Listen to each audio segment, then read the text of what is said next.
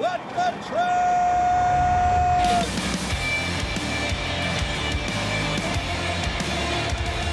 You are listening to What the Truck. Are you ready to truck it? I'm Dooner here with Michael Vincent the Dude. Hey, good Monday afternoon from Freight Alley, and a very happy birthday to my beautiful daughter, May Elise Vincent, 8 years old today. All right, let's bring her a little something. Yeah. Happy birthday to you. Happy birthday to you. Happy birthday, dear May Elise Vincent.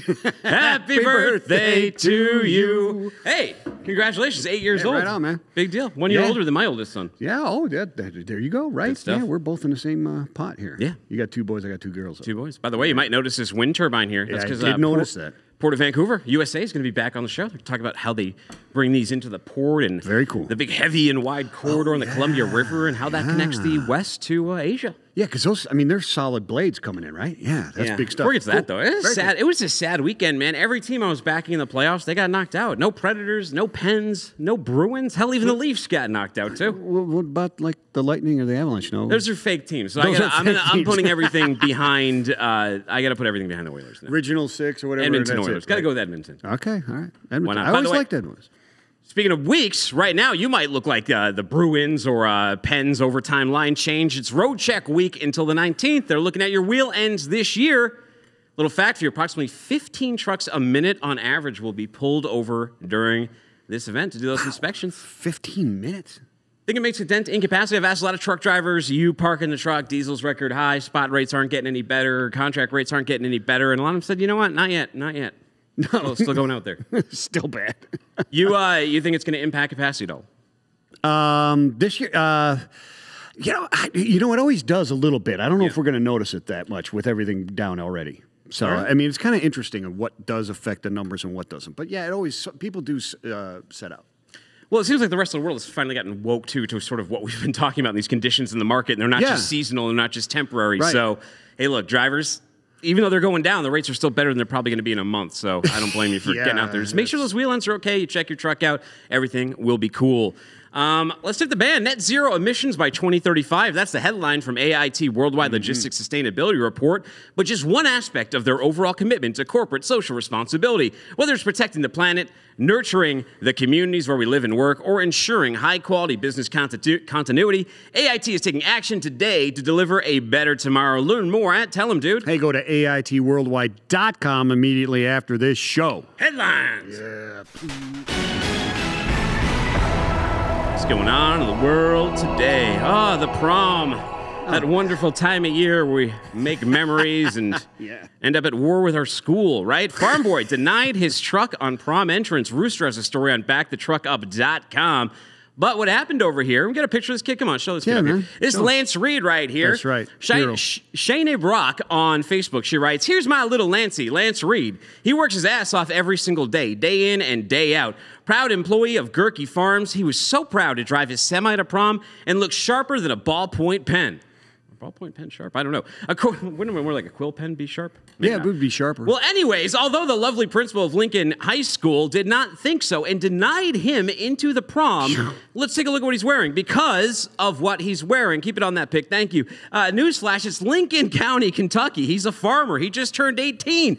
He's proud, and the bougie-ass principal thinks it's prom in Manhattan. You should be ashamed that you're making his mother bring him other pants to change into. It doesn't even match his outfit. I don't know what pants he had to bring. He's wearing a black blazer. He's wearing some jeans. They look nice. His mom had to bring him his other pair of jeans or something like that. I don't know. Whatever it was, it didn't look good with his pants, she says.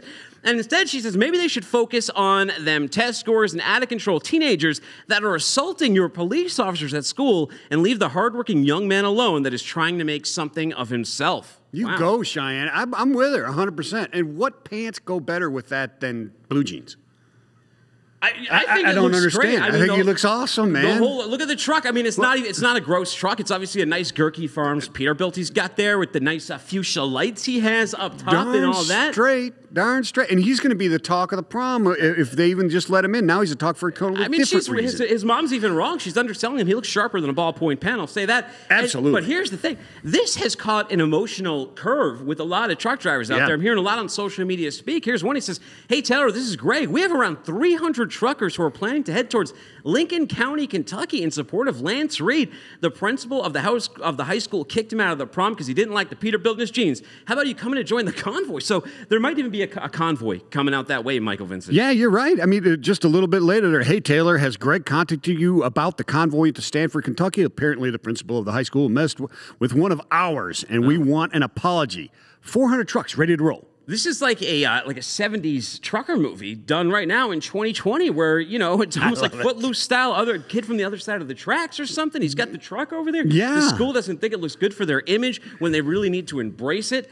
There is a school we're going to talk about a little bit later in the show, a different high school that is embracing blue-collar work and is embracing drivers through their career fairs and not looking down upon it, because I think Lance should have been allowed to go to school. Amen, man. And I'm telling you what, their theme, I guess, was kind of Manhattan. I guarantee if he shows up at a high school prom in Manhattan, they're going to love that outfit. Was it the Manhattan, or was the mother saying that the school just thought there was a quote in one of the news articles that said that the people that were putting on the prom were trying to make it Manhattan-ish. Okay. So, all right. Well, I'm guessing. I mean, that's what I read into it. Anyway. New York. Not really. All right. Well, here's a big story, too. I know this is every single parent out there concerned, especially of really young kids. Abbott ramps up air cargo imports of infant formula. Eric Coolish has a story on this. You're all aware of it. Abbott Laboratories has turned to air cargo, though, to help overcome domestic shortages of infant formula that had been exacerbated by a recall in February due to contaminated plant over there in Sturgis, Michigan. Sturgis, Michigan, home to Hog Wild, right? That big biker event every year. The beleaguered maker of Similac and other formula brands said Friday is taking a number of steps to alleviate formula supply problems with a focus on increased production in its plant in Ireland. There's also airshipped millions of cans of infant formula powder from that plant to the U.S. since February. Although if they've been doing it since February, Michael Vincent, it hasn't seemed to help. No, it hasn't. A nationwide out-of-stock average for baby formula reached, 43% for the week ending May 8th. That is unbelievable. And some, according to a technology firm Data Assembly, and several major metro areas are talking 50% or more out-of-stock. Supply chain disruptions that impacted packaging and raw materials began to slow formula deliveries last year. And the situation got worse after the invasion of Ukraine this year. People searching for this stuff, man. They need it. Of course they need it, man. Abbott Nutrition is the largest infant formula manufacturer in the U.S. They recalled several lines of that powdered formula in mid-February over concerns about that bacterial infection that actually killed 2 people on their line there. The Biden administration has redoubled efforts to make more formula available in the face of criticism. It was slow to react, and I would say that criticism may be valid. President Biden last week convened a call with manufacturers and retailers to discuss ways to boost production and other initiatives, such as enforcement against price gouging and importing more baby formula for abroad. But here comes the question. If we've known about this since February, right, and it's gotten to the point that it's 43%, why is it taking this long? If it was at 15% stock out or 20%, why aren't the people who are watching this stuff doing something about it? Why are we at the point where it's at 43%? And also, what does this say about consolidation, right? This stuff here, we're always like, oh, it's because we get everything over from China or from overseas. This is made right here in the United States. But the problem is you have consolidation where one brand holds so much that it imperils the supply chain with one shutdown. We got to be careful of this stuff, especially in our food supply chain, Michael Vincent. Yeah, 100% agree. We consolidated into China, but we consolidate other things here. It's the just in time, it's the efficiency and stuff like that just doesn't work when things break down. It can't handle the chaos of disruption. It can't handle the chaos, and that just shows the danger across any industry. Absolutely. Too much formula in one basket. All right, skyrocketing diesel prices. This is another obvious one. Skyrocketing diesel prices affecting U.S.-Mexico import rates. Who would guess? Noy Mahomey reports the price of diesel fuel hit an all-time high in the U.S. on Thursday at $5.55 a gallon. I'm sure it'll hit another one this week. That's an increase of almost 20 cents from just a week ago and 51 cents since April. Well, carriers and owner-operators across the U.S. are struggling to keep up with the rising prices. That cost of diesel is affecting freight rates across the board, and especially with capacity out of Mexico. That's right. Rising diesel prices have already caused some of the larger trucking companies in Mexico to increase rates 3 to 5%, according to Maria Teresa Torres, a pricing and procurement manager for Novo Cargo, New York-based digital logistics platform. Diesel is one of the most important components with any land freight base since it represents 30% of the total cost, Teresa said. The price increase in fuel represents an expense that carriers have to pay for before shipping. Yeah, it's unbelievable. In Mexico, but 80% of fleets are small trucking companies and owner-operators. Not too different than here, right? No. Mexican imports 80% of its fuel from the U.S., but gas and diesel cost less in Mexico because the Mexican government offers the trucking industry subsidies to offset operating expenses, right? What? There. Last year, Mexico diesel prices stood at about $4 a gallon. As of Friday, diesel in Mexico costs $4.31 a gallon, so about $1 cheaper, so a little bit of offset, at least at the origin side for them. Wow. Government upholding the infrastructure that helps their country run? That's bizarre. Well, we'll see. We'll see. We'll see. Lot of stuff to keep abreast of. Stay tuned to freightwaves.com and backthetruckup.com for all your transportation needs. And this time we're going to talk to an old friend of ours, Scott Cornell, National Practice Lead for Transportation Crime and Theft Specialist at Travelers. And we're going to keep it kind of simple this time. We're going to just talk about how to get the most value out of a policy you already have or may be thinking of. We're going to try and reinvent the wheel today. Love it. Nice to have you back, Scott. Thanks for joining us today. Hey guys, how you been? We are doing good. We're just cruising right here, getting into the summertime, heading towards the dog days of summer, Scott. Right on, man. Well, thanks for having me back. I was listening to the birthday wishes earlier, wishing I could be 8 years old again. That would be great, wouldn't it? Oh, I would love to be there. I would love to be there. Man. Although, you know, my kid has a schedule. My kid's 8. He's got kind of a hectic schedule. But they're different schedules than they were before. It's like, hey, be home when it gets dark. Yeah. Okay. Yeah, that was my lessons and all sorts of things. He's a busy kid. Well, you know what, Scott? We also talked about a story here in the open, escalating diesel prices, right? The pressure is on trucking companies. And when the pressure's on, you got to find places where you can find value. And one of them, I think you're going to tell us today, is in your insurance policy. Tell us a little bit about that. Yeah, I think it's applicable to the things you were talking about. I think, you know, as we go forward and we see what the market's going to bear, with, you know, expenses and are you getting everything you can for the dollar you're spending in whatever category you're talking about. So when you talk about insurance, cargo insurance tends to be one of the smaller lines that you look at with your cargo insurance, but it's also where you're going to get a lot of value because that's, you know, where a lot of times that's where you have the most activity is around the cargo claims and the cargo insurance. So, you know, let's see, you know, are you getting real value out of that? So the question becomes, if you're spending good money, you're spending a good amount of money on insurance as a whole, what's behind it? What else are you getting for the dollar that you're spending? And some of these things may not usually cross your mind, but they're things you should think about. Yeah, no, that is an excellent point. So what can trucking companies really expect to get out of their policy besides, you know, just good cargo coverage? I think the first thing that I always think about is excellent claim services. You know, remember, when you have a claim, sometimes it's not just you dealing with the claim. Sometimes it's your customers.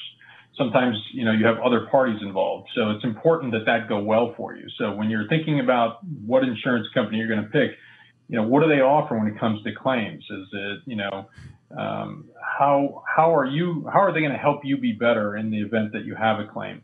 What can you expect in terms of, you know, getting whole again, getting your drivers and your trucks back on the road? Do they have a really good reputation in the trucking industry? And in particular, what you do in the trucking industry or the transportation industry as a whole? Are they going to provide additional resources for you?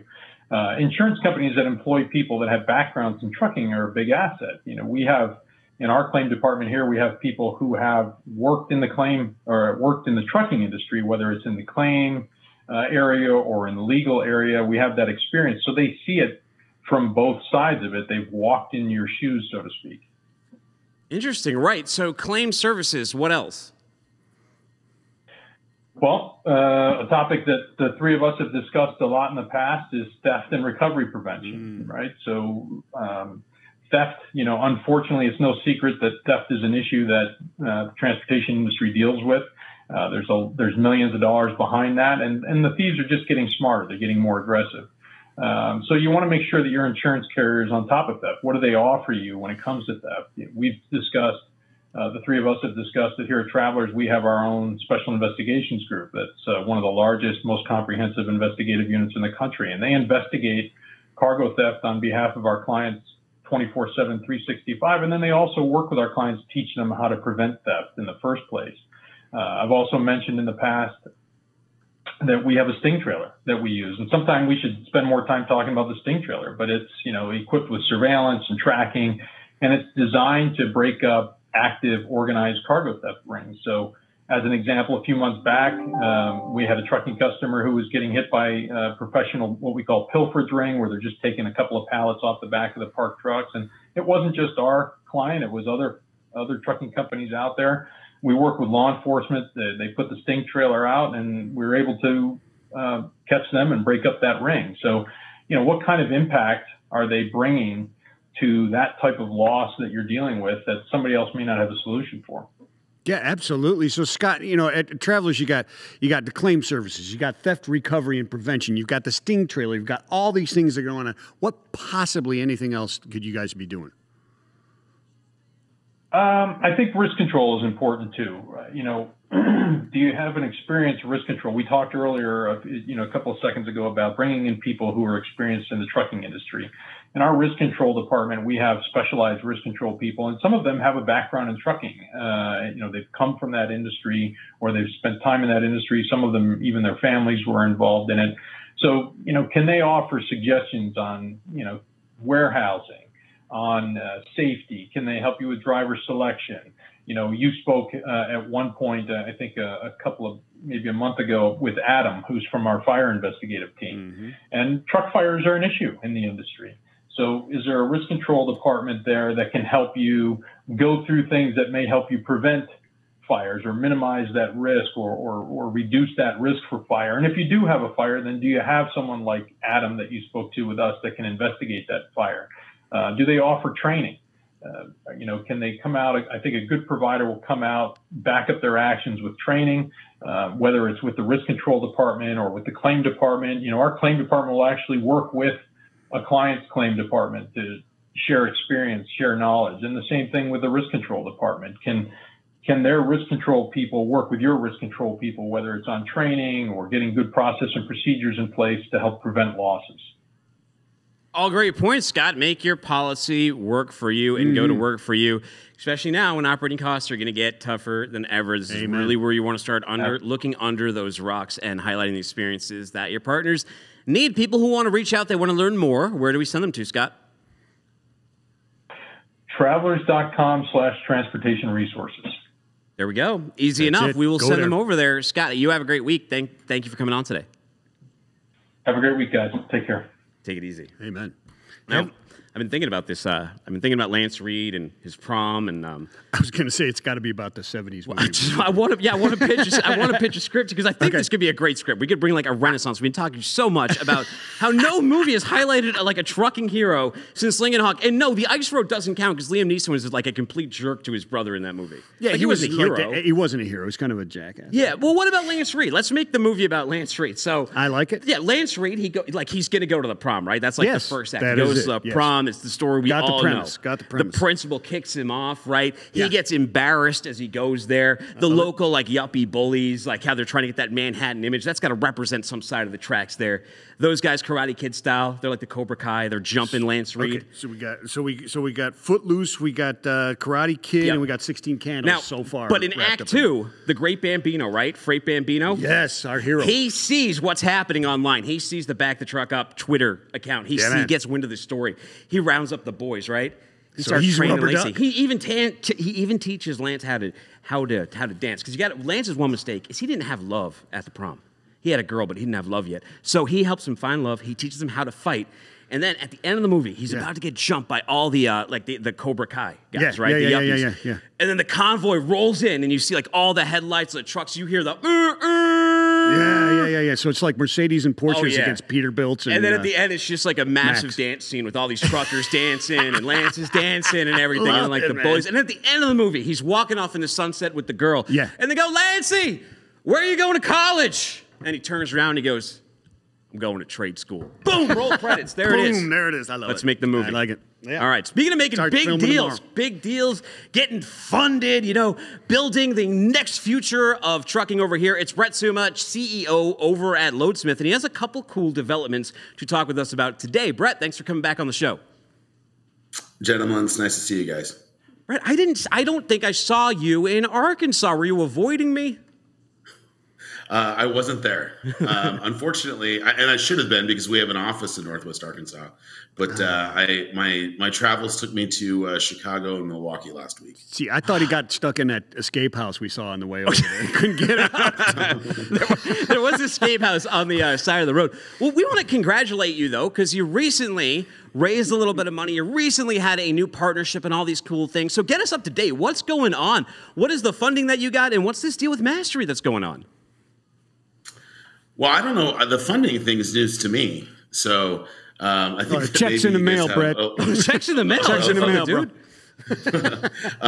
Yeah, no, I'll go check it today. As far as funding goes, no, we haven't brought any on any funding, and we've been very fortunate from the very beginnings of our business that we've been able to be profitable and been able to do very well in the industry. And so from a funding perspective, no news there, but we are the newest customer of Mastery Logistics, something that we've been working on internally for a while in terms of getting that announcement ready. And we are going to be migrating to Mastery, and couldn't be more excited about the product that Mastery is and the opportunity that we have really to enhance our service offering with our shippers and with our carriers.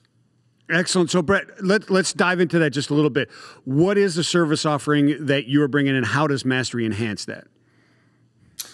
Yeah, well, I mean, I think that when you think about Mastery and kind of their founders, they're obviously very, very progressive when it comes to logistics and freight.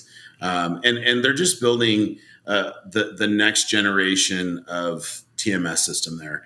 And when we looked at how we wanted to scale our business and the vertically integrated platform that we have, when you're talking about brokerage freight, power only freight, and an autonomous middle mile, really we needed something that was going to be very, very robust to help us with all three of those things, and really work from an optimization perspective, from a digital freight matching perspective.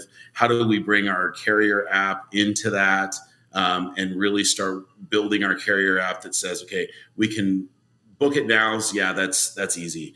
But beyond book it now, and looking at power only, and looking at our network and a fully integrated autonomous middle mile, and what are our origin destination pairings going to be for this autonomous middle mile, and how do we do power only first and last mile, and really how do we become a force multiplier of really great driving jobs that allow carriers and drivers to be successful but be home. And we really think that autonomous middle mile is one part of it.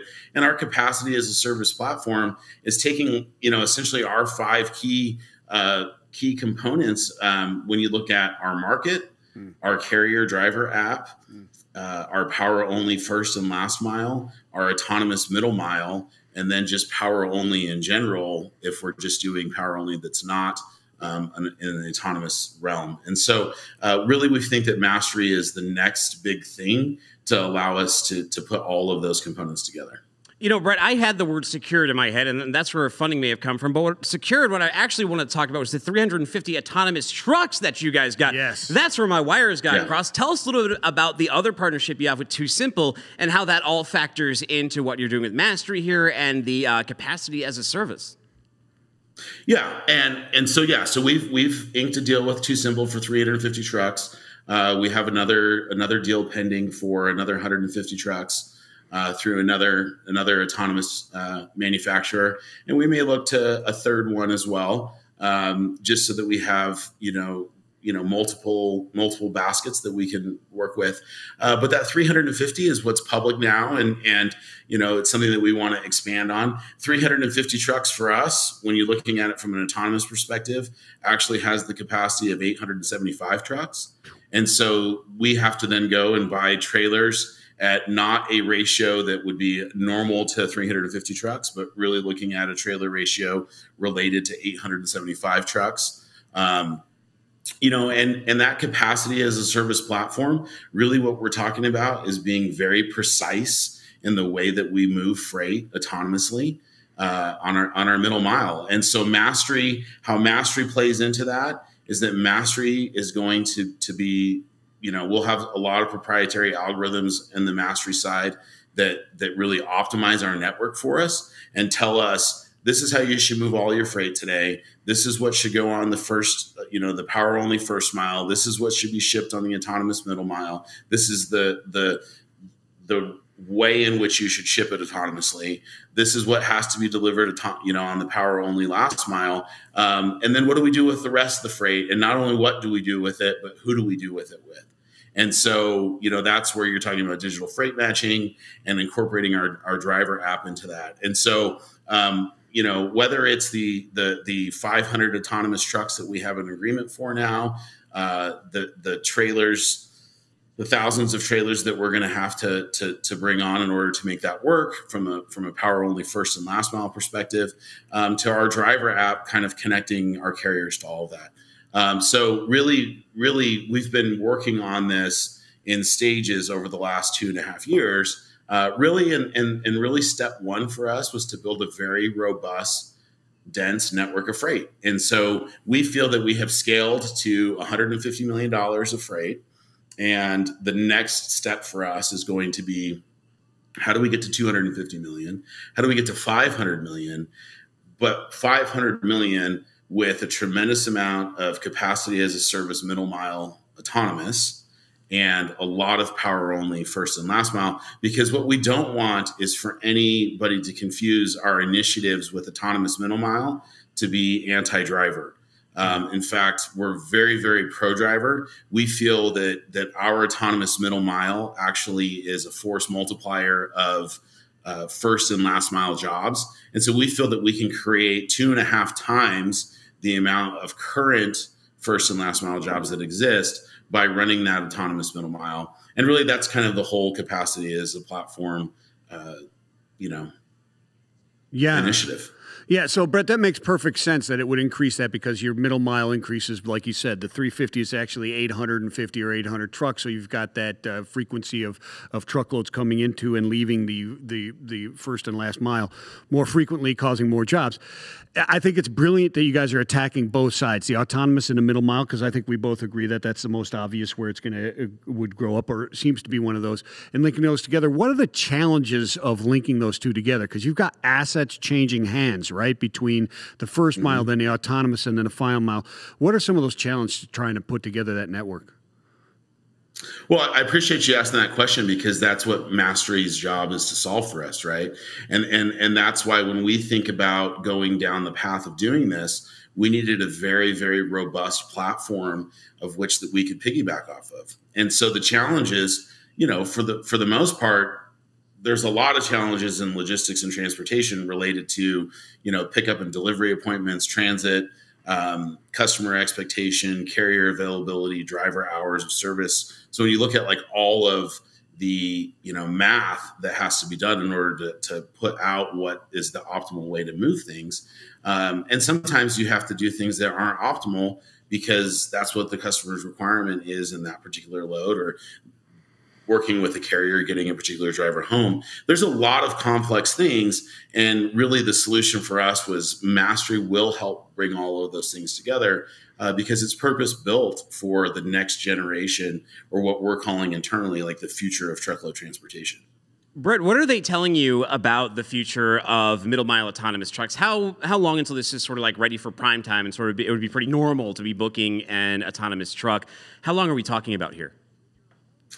I'm very optimistic that the regulatory and the technology will catch up with each other in 2024. I think that there also are some supply chain issues when you think of, if you've been inside of an autonomous truck, the computer and servers is overwhelming how much computing power is being done. Yeah. And so the number of microchips that these trucks need just without the autonomous component of it.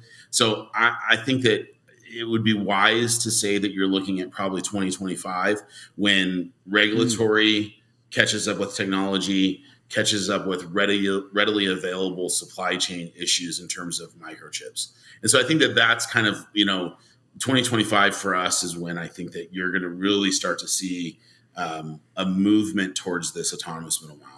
Well, I'm glad you're already thinking about the trailers, though, because earlier you made like a really good point. You're already considering that you're going to need those excess trailers. You're not like waiting until you're playing with live grenades and being like, oh, never thought of that. Never, because there'll be plenty of those things that come up anyway. You got to think about the things you can actually see beforehand. So good that your eyes are in front of it. Now, people who want to learn more about what you're all up to, where do we send them to? Loadsmith.com is the best place. Love it. I love it. Well, Excellent stuff. Brett, thank you so much for coming on the show today. And we'll catch up with you soon. Thank you, gentlemen. Take care. Take it easy. Right on. Wow, Good stuff, bro. So he thinks relatively soon. He made a lot of great points. One of them is something I hadn't really thought about was the extra number of trailers you're going to need. Oh, yeah, because you're going to make all turns. those extra turns. You need trailers. You need that capacity. It's just like containers we needed when we had all those ships filled with them, right? Yeah. You needed extra containers. There's a lot of inputs when it comes to moving freight. But it sounds like he's really considering it out, and he's pretty optimistic, though he also mentioned the same thing that we've kind of seen with autonomous trucks. Yeah. We personally have seen a few. We're not allowed inside of them most of the time. We're not allowed to film inside of them. We're not allowed to see what's going on inside of them, see how hot some of those servers may be inside of them. Not talking about too simple, but some other ones see that... the hamsters under there. There's a few we've seen. There's some refining that has to be done. Yeah. I mean, we've seen it in the electric space, too, with what they're doing with some of the electric cars. Yeah, These are obviously... absolutely. It's still in kind of a beta stage. You need the early adopters. I think one of the other things to point out about what Brett's doing over there is that their partnership with Mastery, it's not a bunch of newbies over there at Mastery. No. It's Jeff Silver. He's been doing this for a while. American Backhaulers. American Backhaulers. Coyote. Now Mastery. Yeah, he might know what he's doing there. Is he great partner with? He can see around the bend. Yeah. Your customers and investors want to know that your company is serious about sustainability. Show them the depth of your commitment when you rely on AIT Worldwide Logistics for your freight forwarding needs. From Scope 3 carbon footprint reporting to calculating emissions at a transaction level, partnering with AIT sends a clear message to stakeholders. You mean business when it comes to sustainability. Learn more at AITworldwide.com. That's right. And I got a question for you. What kind of a trucking company needs to be productive, safe, and profitable to stay in business? I'll tell you. Yours does, Dooner. That's why the folks who built KeepTruckin.com just rebranded to Motive. Go safe, go productive, go profitable. GoMotive.com. That's GoMotive.com. What was the motive, Your Honor? No, you know what the motive was? A history lesson. History lesson, Michael Vincent. For over 35 years, Fleetworthy Solutions has provided a single source of solutions to help monitor and manage DOT compliance while mitigating risk for private and for-hire carriers. With advanced technologies and exceptional client services, Fleetworthy becomes an extension of your team to make your company go beyond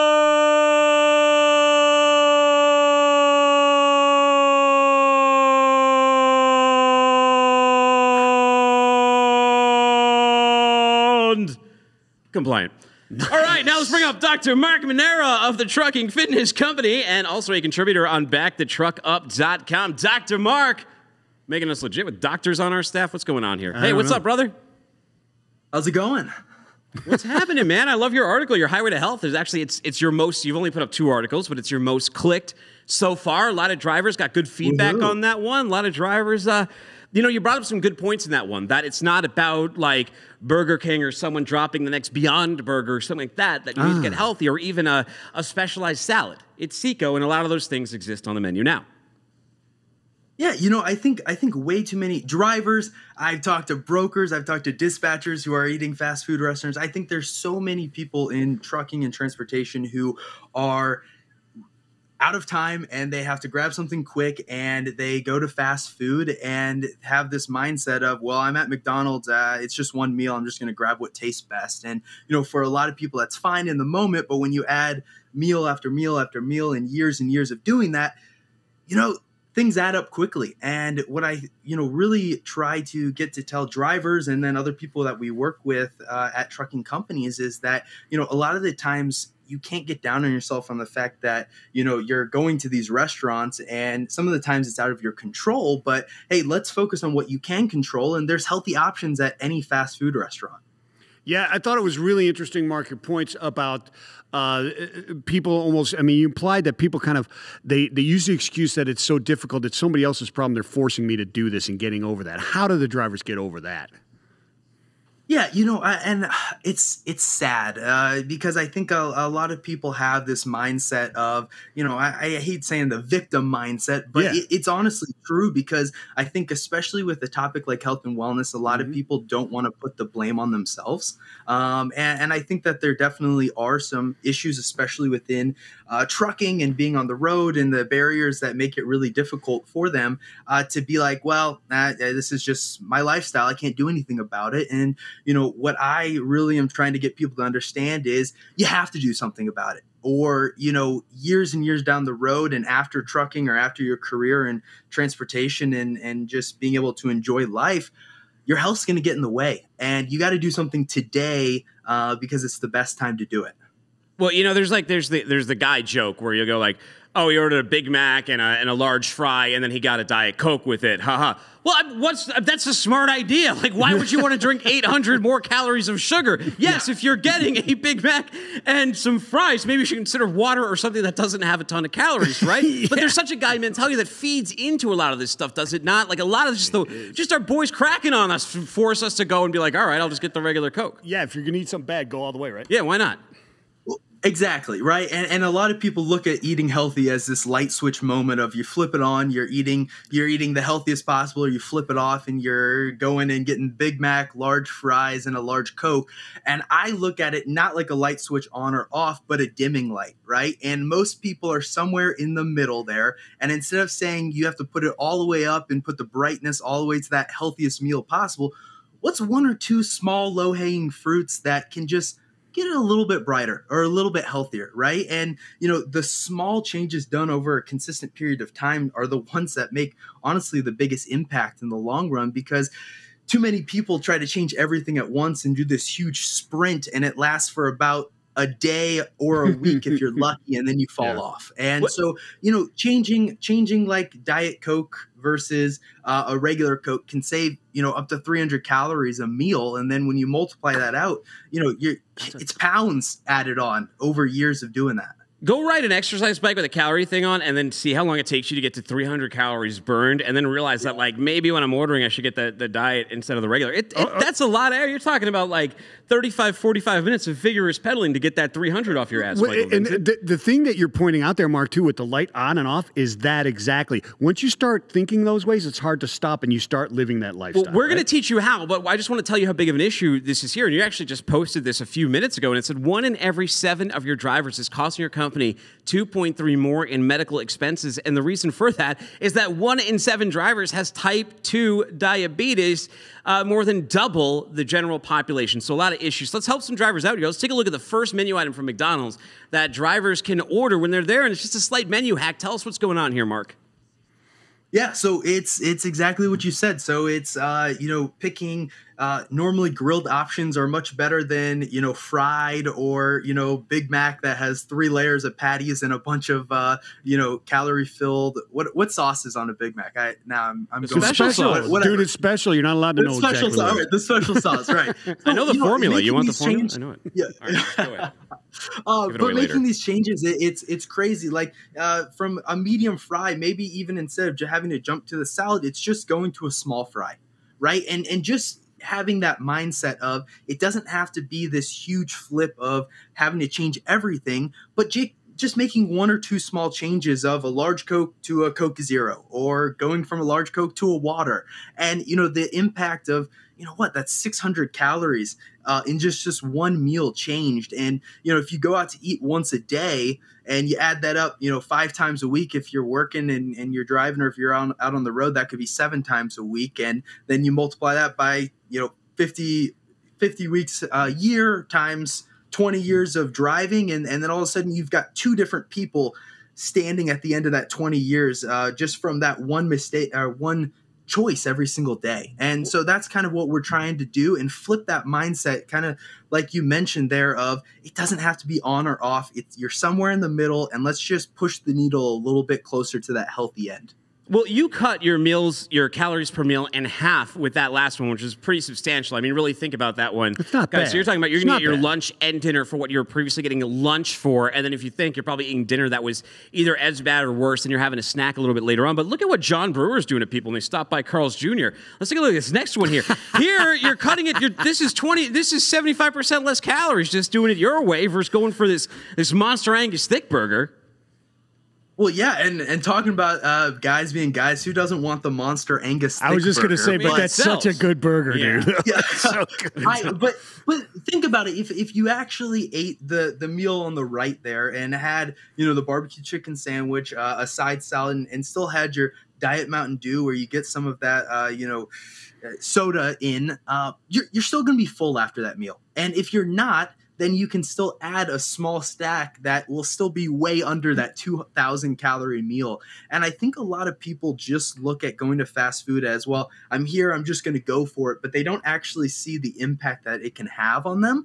And, you know, that's 2,000 calories. For some people, that's as many calories as they need for the whole day. Yeah, And you're eating it in, one, for some drivers, they're driving down the highway and they're not even thinking about it. They're just going to town. And so I think a lot of people just need to take a step back and, think about, what they're consuming, think about what options they're choosing at these restaurants, and small changes can make a huge impact. All right. So, doctor, let's say that to Dooner's point, let's say I want to eat that Monster Angus thing, two-thirds of a pound. Who doesn't want to eat that, right? But I'm just going to eat that, and then I'm going to go out and run a half a marathon while my truck's getting loaded. Is that That's healthy? fine. Most drivers are sedentary, right? Yeah. I mean, is that healthy? Just eat all the crap because I'm going to exercise anyways?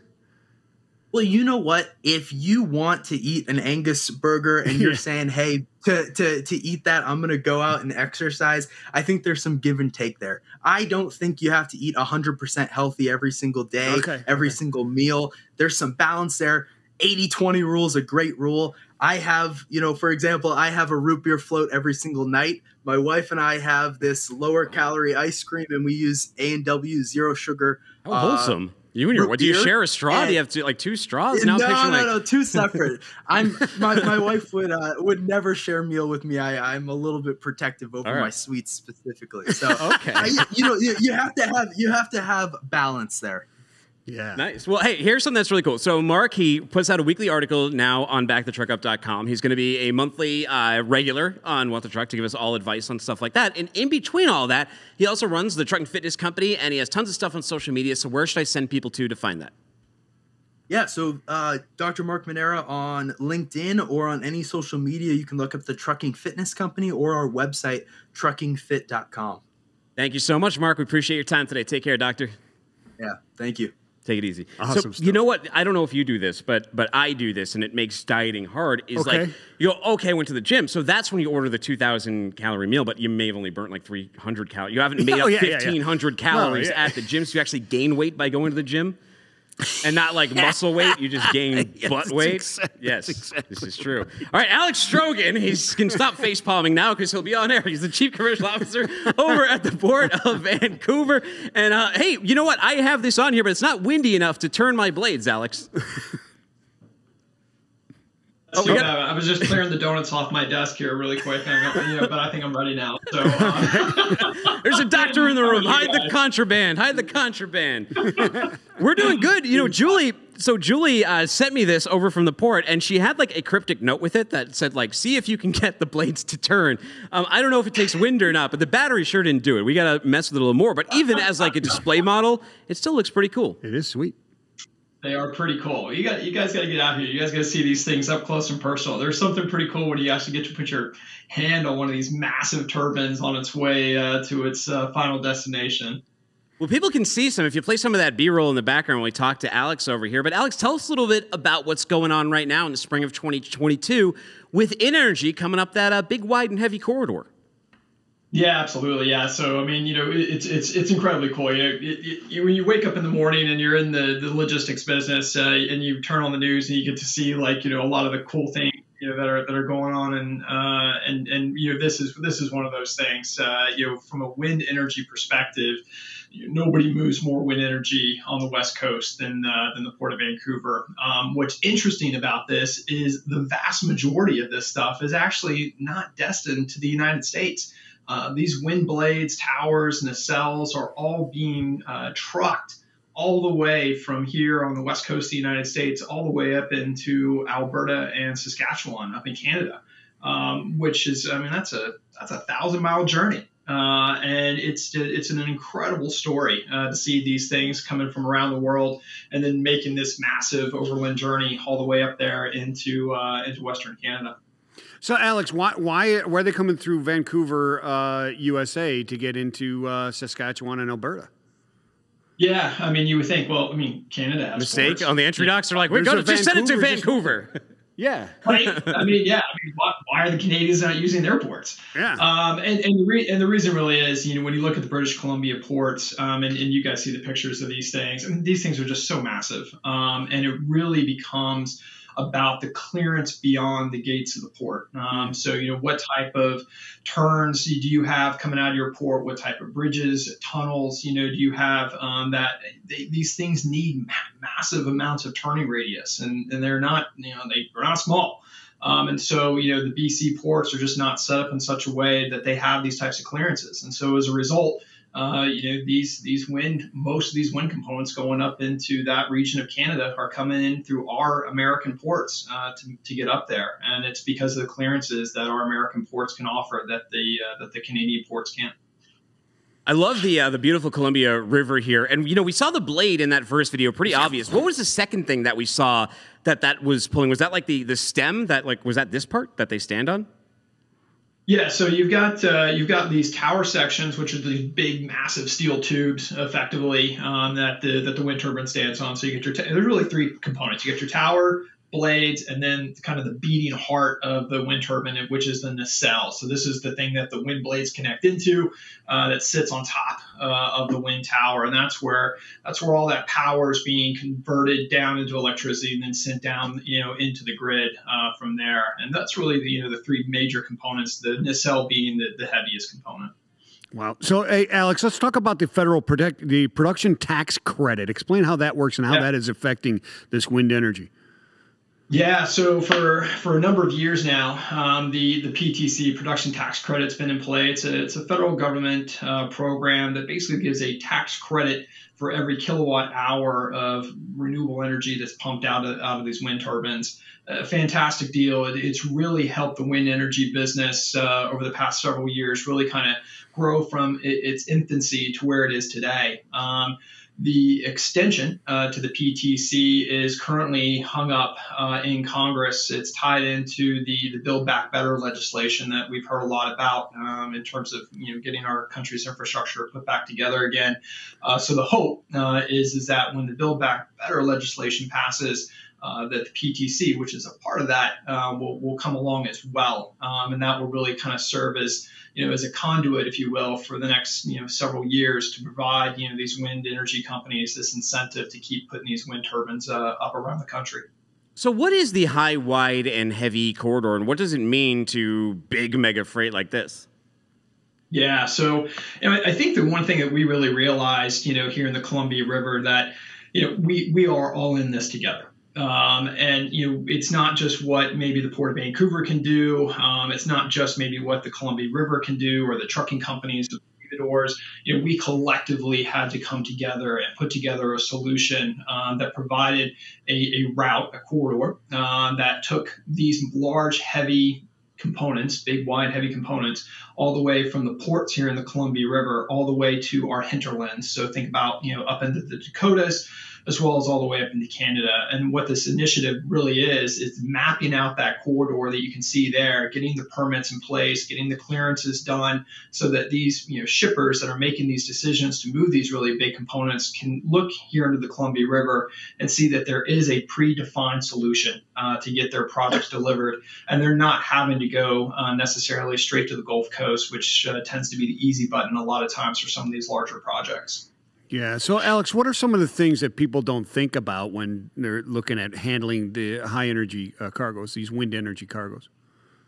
Yeah, I mean, one of the things that these I don't know if you guys have seen them in some of the photos there, but there's these steel cages that effectively go on the ends of the wind blades or on the towers. They're called fixtures, and they're not small. I mean, these are massive steel structures that clip on, if you will, to each end of these things, so that they can be lifted up and transported either on a ship or on a rail or on a truck.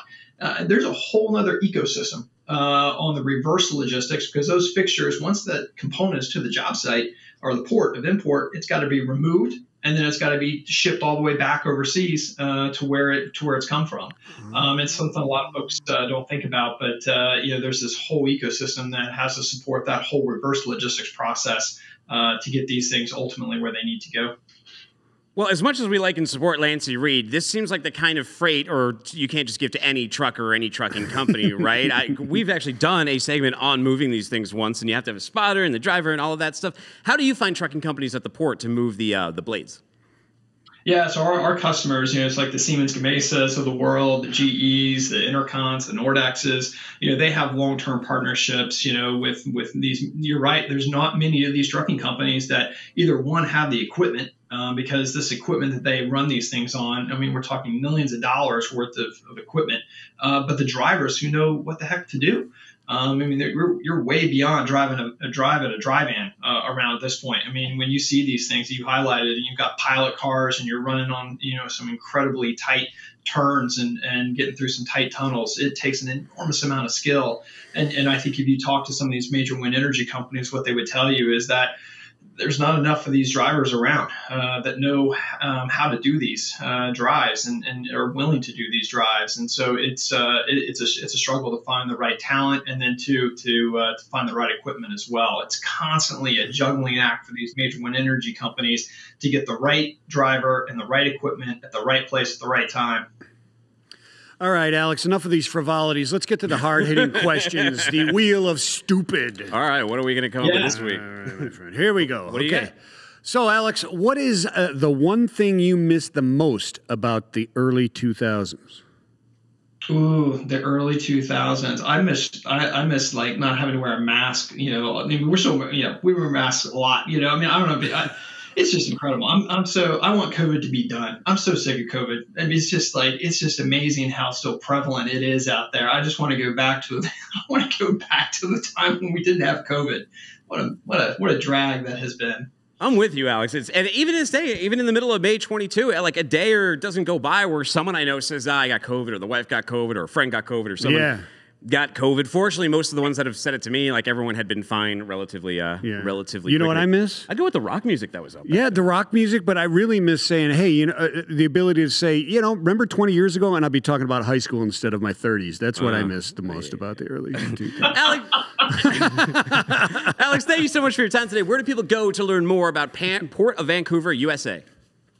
So you go to our website, Port of Vancouver USA. So you find me there, as well as my whole team, and a lot about the port, as well as a lot about the highway heavy corridor. So great to see you guys. Thanks so much for allowing us to be on again. Thank you, Alex. Take care, brother. Amen. Yeah, you bet, guys. Take care. Peace. All right, little big deal, little deal, then we'll send you home. Do it. Big deal. Little deal. Now, we started the show talking about a high school that didn't get it, right? Yes. The one in Kentucky. Well, Yes, here's one sir. that does. Dave Dean, he's a high school truck driving coordinator. Put this up right now. He says, celebrating Patterson High School's 5th annual Logistics Career Fair. Thank you to our amazing industry partners. And I think we have some pictures from this too. Thank you to our amazing industry partners and all the opportunities you offer our students. Amazon, Granger, Fastenal, Bronco Wine, Bivio Trucking, CVS, Morningstar Trucking, Sierra Pacific, Diamond Pet Foods, DOT Foods, Foster Farms, G3 Enterprises, Home Depot, Michaels. Home Depot, by the way, was in that shipper of choice. Michaels right. and Restoration Hardware. Now, this is really cool. The school is embracing blue-collar careers, secondary careers, careers in driving. They run a world-class program over there. I've already extended an invite to Dave. Him and his students will be coming on this very show. What the trucks, you can learn more about these programs. Excellent. Big deal, little. It's a big deal. I'm saying it's a huge deal because when you go in there and you dig into what they're doing, not only is it the kid who had problems with gangs that made a career, it's the 4.0 students that's in there. I hear you. So topic 2 here, check this out. Around 7:20 a.m. Thursday morning, there was a collision between an Ohio Department of Transportation ODOT truck that was parked on the side of the road here. You can see it on the left-hand side here, and a dump truck that veers off and just smacks it right in this there. car on the side? Yeah, check it out. Boom. There. Now you know where it is. Look at that, dude. Wow. So what happened there? So it rear-ended right into there. It smacked it over there. Fireball. Both drivers lived, although they did go to the hospital for injuries, but neither one died. They made it through that unbelievably. Unbelievable. It's a big deal they survived. It's like that was like scorched earth. That was a crazy looking fire. Why did it explode like that? What was that explosion from? Gas tanks, I suppose. I don't know. It looks like one of those things, you see this in a movie and you go, yeah, that's just special effects. That never really happens. I guess so. Nope, there it is. All right, we got another video for here. Country music singer Tony Justin posted this video. Roll the tape. Keep going, Kate. I love it.